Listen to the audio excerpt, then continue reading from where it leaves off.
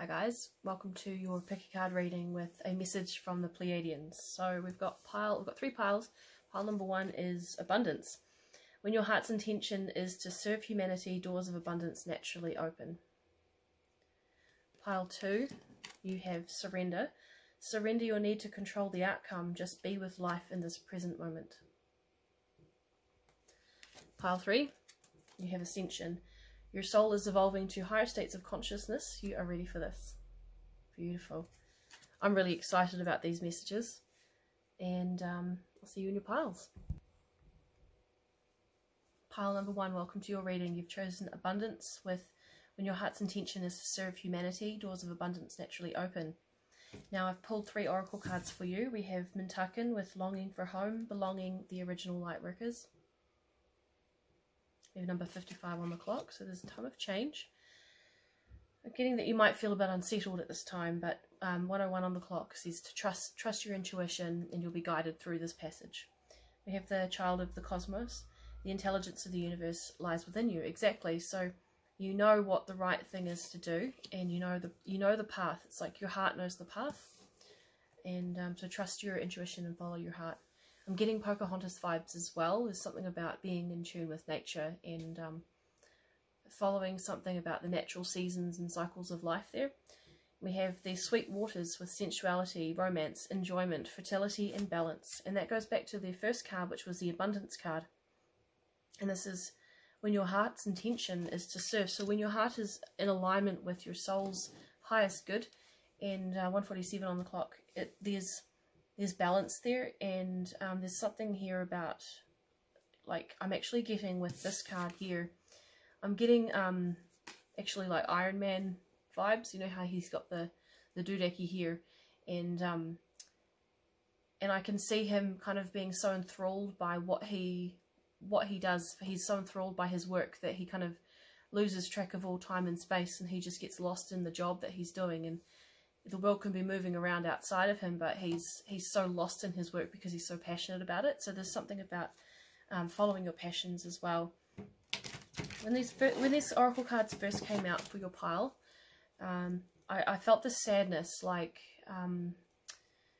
it's like you're mourning something or grieving for something that is not available to you at this present time. And I'm getting that it's the energy of home, which comes back to the Mintakan card, longing for home and belonging.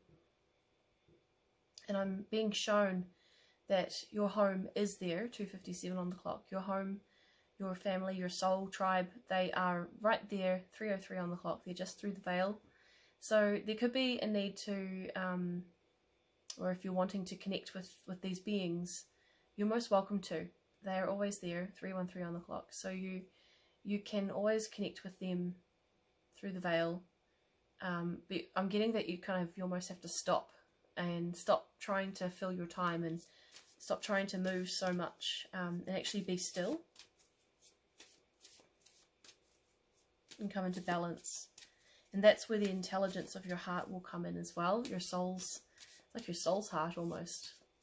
So the Pleiadians are just reminding you, if you're feeling a bit out of kilter at the moment, just come back into balance and tune into your heart space. And that's where you'll remember your soul's journey. The 7 of Cups. So what I'm getting here for the 7 of Cups and the Mintakan longing for home, that you did actually choose to come here. So the Pleiadians are just asking you to remember why you came here, and that will help you to feel a bit more at peace with being here. Okay, so if you're feeling a bit lost or unsatisfied with your reality, I'm getting someone's feeling quite pissed off that things are just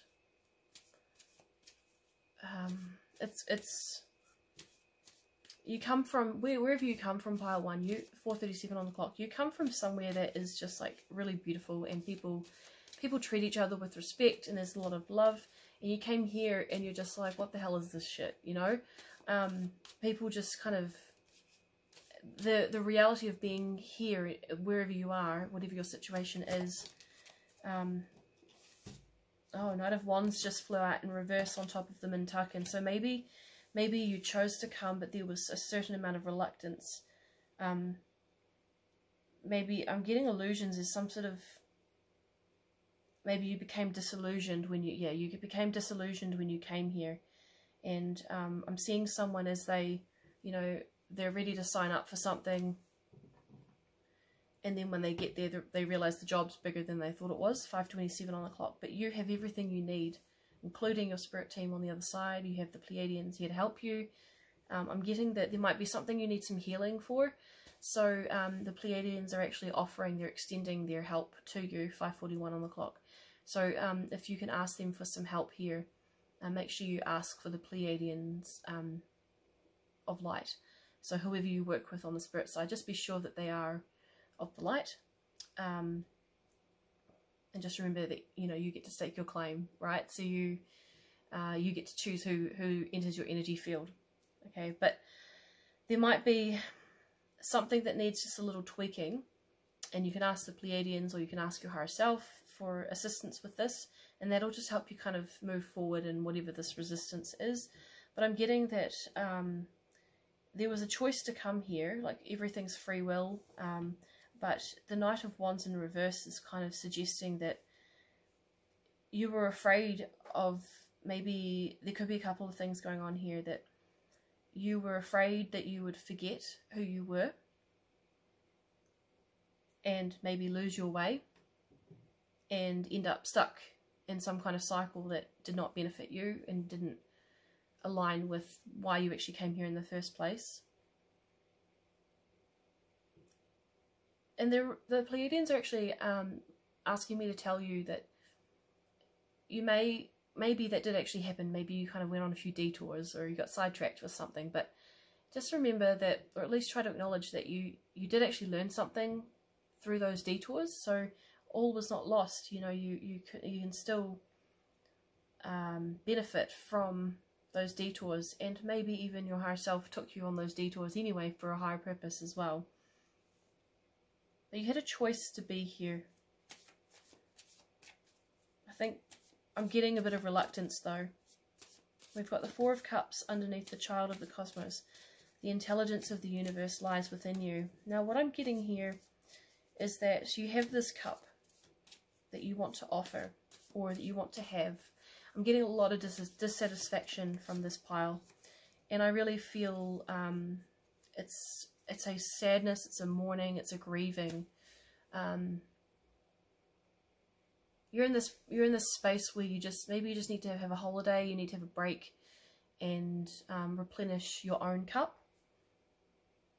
But just know that everything that you know that you need, everything that you need to do, all the answers that you require are within you. And I'm just hearing, look inside your heart. Now with the Four of Cups, that can speak to complacency or dissatisfaction. So the Pleiadians are actually asking you to, just in order to help you, to just count your blessings. And there may be few and far between, at least on first glance. But the Pleiadians are just asking you to just pause for a moment, and instead of looking at the thing that you're longing for and constantly putting your energy into that, to instead look around you and just be grateful for anything and everything. And it's not to take away from whatever your experience is. It's more that it's going to help you shift your perspective so that you can get moving again. I'm kind of being shown a cart with big wheels being stuck in the mud, and you've been stuck in the mud and you've been trying to get out of this rut a certain way, and maybe you have tried a couple different things, but there's something else over here that's going to help you move forward, and that may start with just acknowledging something that is going right for you at this time, even if it is something really simple, like you had a really nice cup of tea in the morning, or you slept well and you didn't have nightmares that night, or it, I don't know, it's not raining anymore. Just really get creative with what may be going well for you, or what little droplets of sunshine there may be in your life at this time. And we have the Five of Pentacles the sweet waters, sensuality, romance, enjoyment, fertility, and balance. So perhaps you don't feel that you are deserving of having, maybe there's like a sense of achievement. Once you achieve something, then you can have the balance, the romance, the good things, the relaxation, but you're actually always worthy of that. And this resistance to enjoying the good things in your life, the blessings that are available to you. See, the Five of Pentacles is looking over at the Four of Cups, so it's like they're kind of tied together. So this feeling like you don't deserve something positive is because it's wrapped up somehow in this longing for something that is not quite there yet. It may be on the horizon, but it hasn't quite arrived yet. And I'm getting as well, the Pleiadians are actually asking me to just mention that the energy of lack comes from that longing for something that is not there. So if you can somehow get yourself into this energy of I have enough, I am enough, in some way, shape or form, and that will attract more. So it's just that law of attraction. So pile one, thank you so much for being here. If this has resonated for you at all, please feel free to like, share and subscribe. Thank you so much for being here, and I'll see you in the next one. Bye. Pile 2, welcome to your reading. You've chosen surrender. With surrender, you will need to control the outcome. Just be with life in this present moment. Pile 2. If you have come from, you may have come from pile 1, or you may feel guided to go there.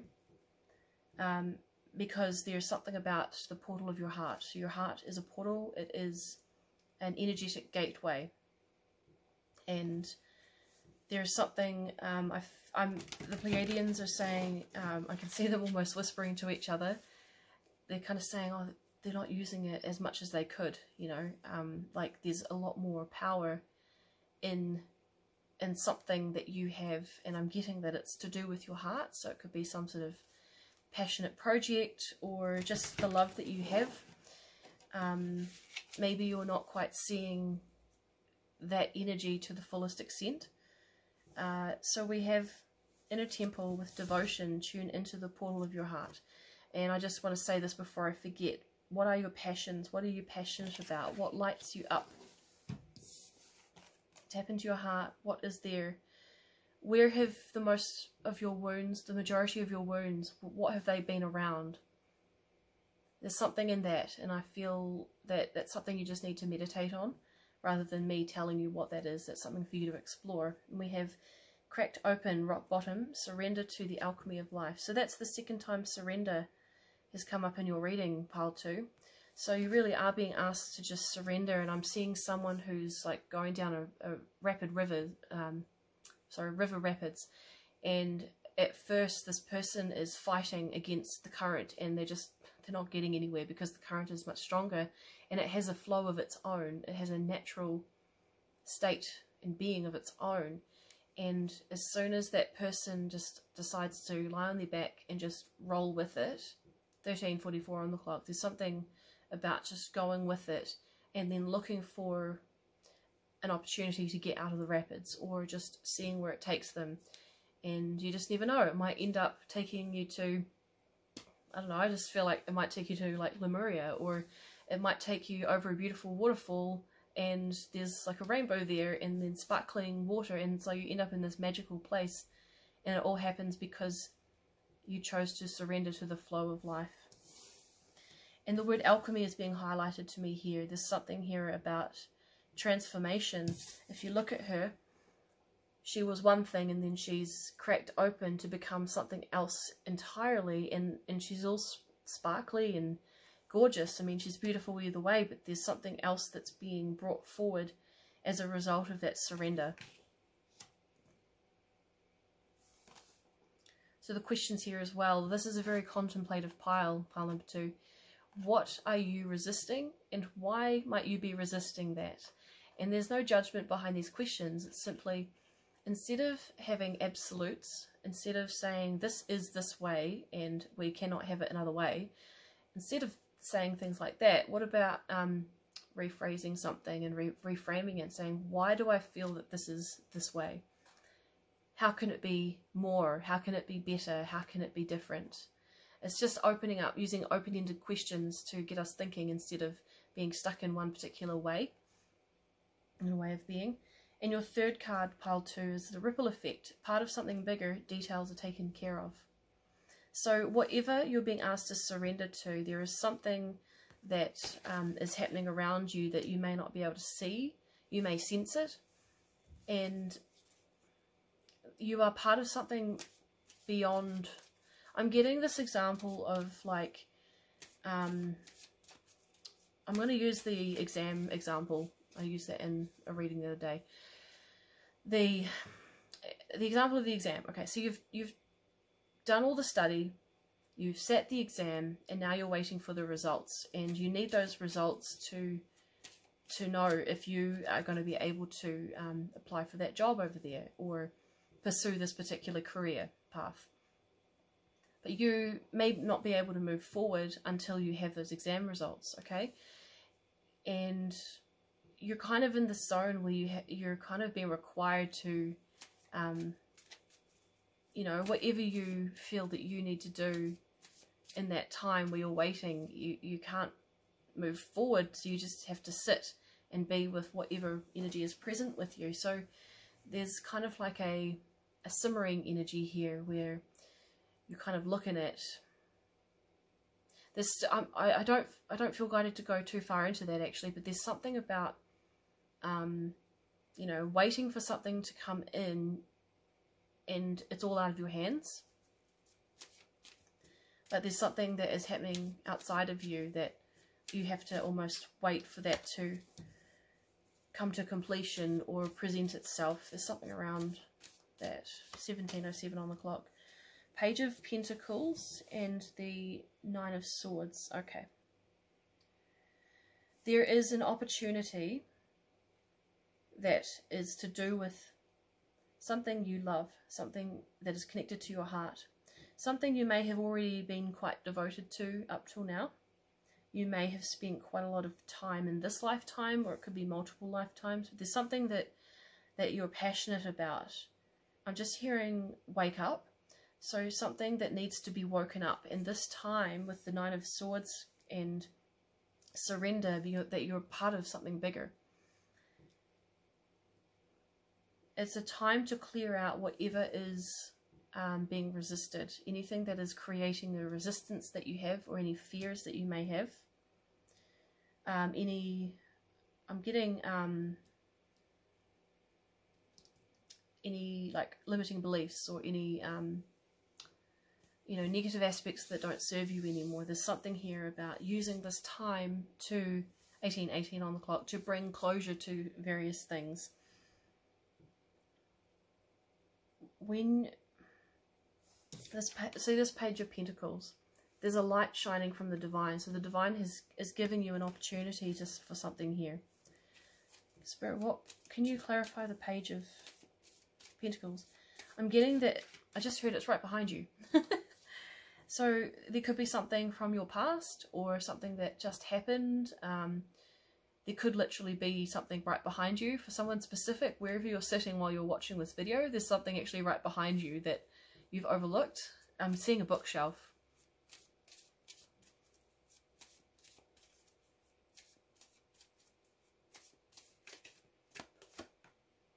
Ace of Cups. So it's something that you love. It could be self-love. So it could be that there is an opportunity here within choosing to give yourself self-love. 19:19 on the clock.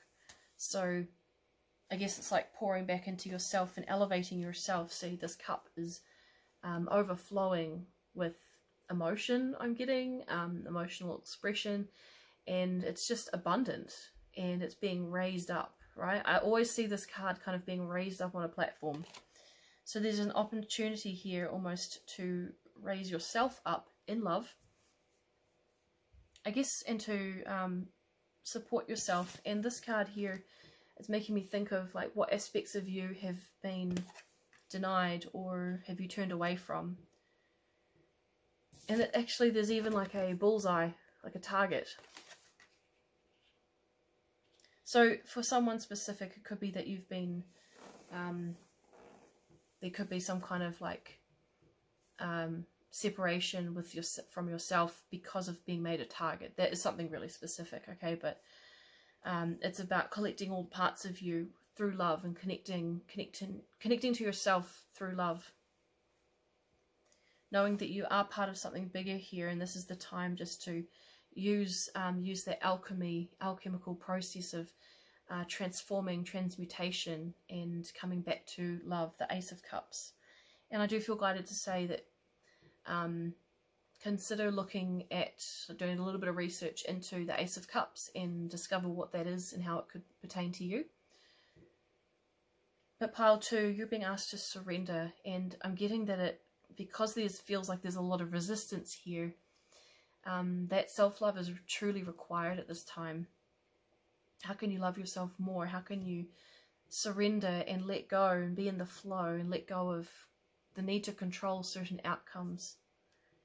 Because there is a bigger picture here, and there are other factors involved that are at play. We have a lot of 2 parts. So we've got she's separated or turned away from herself. She's being split in half in a way, but something else is coming up out of it, just like the Ace of Cups, just like that Ace of Cups. And we've also got these 2 facing away from each other. So I think there's also a final message here is to look at your reflection. Look at who you really are. Surrender to who you really are. There's no need to be afraid anymore. There's no need to feel that I'm getting like a persecution wound.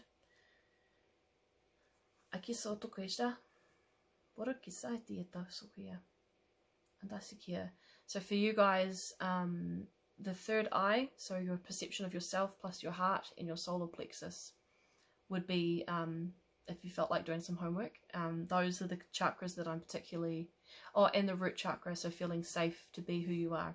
Those are the 4 chakras that I would recommend looking into. Surrender your need to control the outcome, just be with life at this present moment. Thank you, Pile 2, for being here. If this has resonated for you in any way, please feel free to like, share and subscribe, and I'll see you in the next one. Bye. Pile 3, welcome to your reading. Now the Pleiadians have quite a significant message for you, and I feel like to some degree you already have tapped into this energy. Ascension, your soul is evolving to higher states of consciousness. You are ready for this. I feel like you're already aware of this to some degree. And I'm getting this message that maybe you're not quite sure, you're not quite aware of just how big this goes. Because there is, we have Anna, grandmother of Jesus, seeding the light, laying foundations, divine plan. So there is a divine plan at hand here. And you're laying foundations to something here. Or you already have done. Deep cellular healing, Arcturus energy, physical and emotional healing. She is looking at her heart, and her heart is awakening. So there could have been a time of deep healing for you, and this was the foundation to whatever energy you're stepping into now, which is this Pile 3. We have the sirens, use your voice, expansion and freedom. So you're stepping into this, this freedom. There is a veil that's been pulled back here, and you're being shown a bit more of your soul plan. You're becoming aware of what that is, and you are choosing actively to engage with your heart and experience freedom through using your voice. There's this card is so beautiful. She is experiencing all of herself, all facets of herself. I'm getting multifaceted, 24/24 on the clock. So she's multifaceted and she's enjoying the person that she is. And I think that's really, really beautiful. I'm getting, because there's these spiral seashells, like it makes me think of the Fibonacci sequence. It's like you've gone around particular cycles before, and I'm getting that you're connecting to different parts of yourself from those times.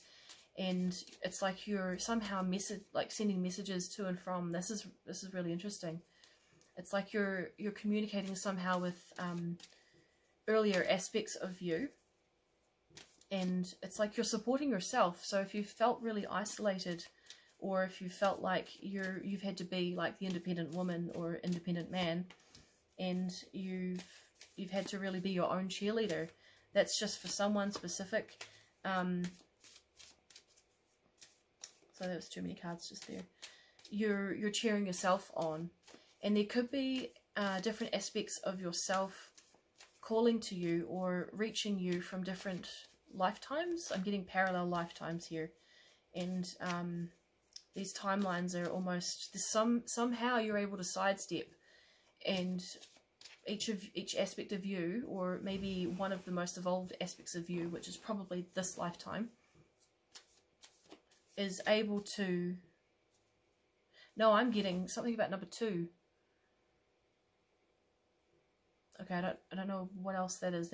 Someone might understand that, but you're able to somehow, a part of you is able to sidestep and communicate with those parts of you and bring back different information and kind of blend it into your DNA, or blend it into your energy field somehow. And as a result, you're able to... You're evolving because of that blending that is happening. This is like, I just got like 12D technology. This is some kind of technology that's beyond what we know as humans, but it's something that you, or a part of you, or whoever you're working with, knows how to do. And there's something you're ready for. We've got the 7 of Cups here. I'm getting as well that you're tapping more into the fact that something here is an illusion, and you're not taking things as seriously. So, you know, you came here to implant light and love and new technology and new thought processes, new ways of being, new pathways of light, and you came here to lay that foundation, I'm getting, for future generations, okay? And I just heard your time's not up yet, just for anyone who's worried. You've still got plenty to go, 27 on the clock, but you are phasing out an old cycle. And I'm getting that you're phasing out the 3D version of you, and you might have to dip back into that. So you Pile 3 are a very technologically advanced group, and maybe you've been through the progression of Pile 1 and 2, and that's landed you here. But you're very technologically advanced, and we do have Arcturus energy. So I'm getting that you're working somehow on some level. You're working with higher frequency beings. There's something about the etheric plane, and you could be starting to be like aware of that. You might be with that 7 of Cups and the illusions kind of fading away, or you're seeing the Matrix, or just as an example, you're seeing the Matrix as like an illusion. And I'm getting that there could be different layers of meaning with this 28 on the clock. But something's come to a close here, and it's making way for new Page of Pentacles. It's making way for a new opportunity. There is a light being shone on something here, and you are the one who's shining the light on something because you're using your voice more. It's like you have done a lot of, I'm getting like trauma healing, and there's been a lot of stuff in your cellular memory, and as a result you've been able to, or you've felt more confident and capable of expressing yourself, and a light is being shone now on an opportunity for more expansion and more freedom. And I feel like all you guys need really is just a confirmation, like, yep, cool, on the right path. But continue to work with your guides. The Pleiadians may wish to work with you, or if you choose to. But I'm going to leave it there. Thank you so much. If this has resonated in any way, please feel free to like, share and subscribe, and I'll see you in the next one.